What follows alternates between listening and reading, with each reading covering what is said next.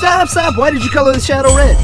Have you ever seen shadows before? Why can't a shadow be red? That's right. Come on, look around you. All the shadows are black. Even a school child knows that. Believe it or not, I can make our shadow look colorful. No way! Let's prove it with a scientific experiment. To get colorful shadows, all we need is 3 colored bulbs. Come on, don't tell me you think colored bulbs can make shadows colorful. Why not?